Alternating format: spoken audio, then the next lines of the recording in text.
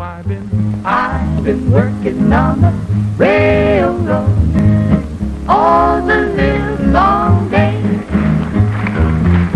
I've been working on the railroad just to pass the time away. Folks, and a hearty welcome to our drive-in theater. We have a wonderful evening's entertainment lined up for you, one that will provide several hours of pleasurable relaxation and diversion for you and your family. Did you fail to dress up for tonight's show? No tie, an old shirt and slacks, a house dress? Well, don't give it a thought. We're glad you came as you are. We just want you to enjoy yourselves. The Myers home is modestly furnished, and their late model family car was bought on time. They're very close to the Levittown norm, except in one respect. William Myers, Jr. and his family are Negroes in an all-white community. Levittown reacted in a number of ways to the new arrivals.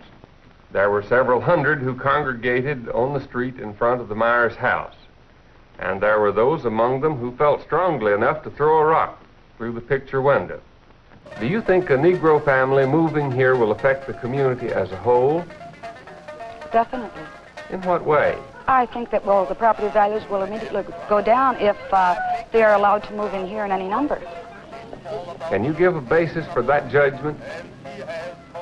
Yes, we used to live in Washington, D.C., and we saw a very good example of that there. What other objections, aside from the effect on property values, do you have against the Myers? The whole thing centers around the word integration. Home, as Mr. Myers said, because his home has been anything but peaceful since he moved in. He's got 3 children, and evidently he feels that they will be accepted socially. And I don't feel that they ever will be. But the whole trouble with this integration business is that in the end, it probably will end up with mixing socially. And you will have, well, I think their aim is mixed marriages and becoming equal with the whites.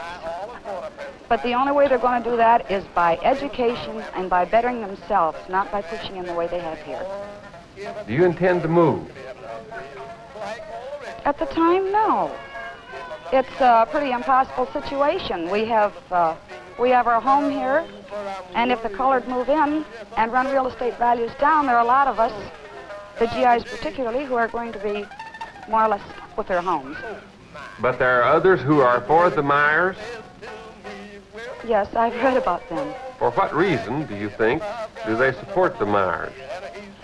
Frankly, I don't know what reasons they can have for it. What course of action are you going to follow? I'll do what I can to help to get them out legally and peacefully. And as far as accepting them socially, if that's what you mean, I could never do that. How do you feel about the Myers moving in? Well, I'm very definitely against it. Before coming to Levittown, did you have any contact with Negroes? Well, when I came from a small town where we didn't have any colored people. And at that time I had, I had no feelings either way. So while we were waiting for our house to be built, we lived in Trenton for 9 months. And, that was my first contact with them, both in work and going through colored sections to work. And I was very happy I was moving into an all-white community. Do you think other Negro families will come to Levittown? Definitely. Yes. What do you think will happen? Well, just what's happening already. I don't know. It's a rumor I read in the paper where they have 2 colored school teachers now in Levittown. So that's just a good example of what is going to happen. Well, what's wrong with that? I do not like it. I have 2 daughters and 2 sons. And if there's too many colored people around here, I definitely will get out. I'm not thinking I don't want her associating with colored people, period. Well, I'm very definitely against mixed marriages, and that's eventually what it's going to come to. If children are raised together, they're not going to think of anything of marrying together.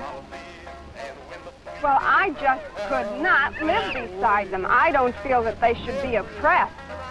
But I moved here, one of the main reasons was because it was a white community.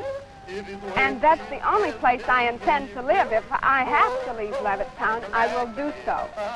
For some Levittowners, the basic issues involved had nothing to do with intermarriage or property values, loss of status, fear of crime, neighborhood decline, or of being in the minority. They saw it as a test of democracy. Be human, animals can cry. Be human, it's easy if you try. Don't go around with a heart of stone, or you'll be sorry and all alone. Be human, have a tender word for every animal and bird. If we would all be human, this world would be in rhyme. So be human all the time. Take that! Take that! Take that! Take that! I'll show you! I'll teach you how to get it! Show you what to do! Be human, animals can cry. Be human, won't you even try?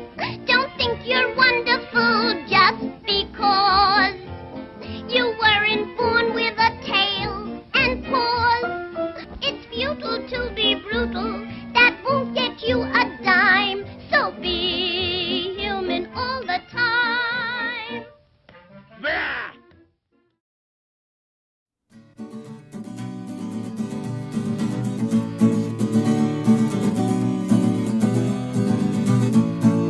One day we'll all be free to live as we please.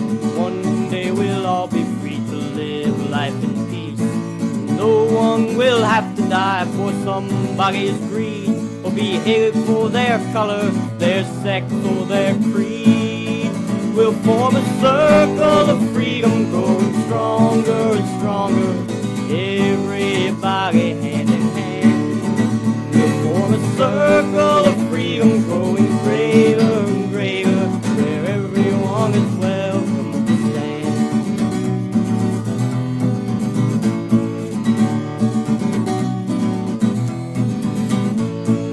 One day we'll all be free to dance in the sun. One day we'll all be free from fear, we'll be shunned. No one will be hated if they choose not to pray, or refusing to kill, or if they happen to be gay.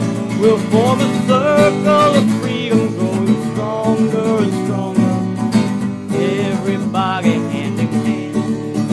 We'll form a circle of freedom, growing greater and greater, where everyone is welcome to stand. We'll form a circle of freedom, growing stronger and stronger, everybody hand in hand. A circle of freedom, growing greater and greater, where everyone is welcome to stand. Where everyone is welcome.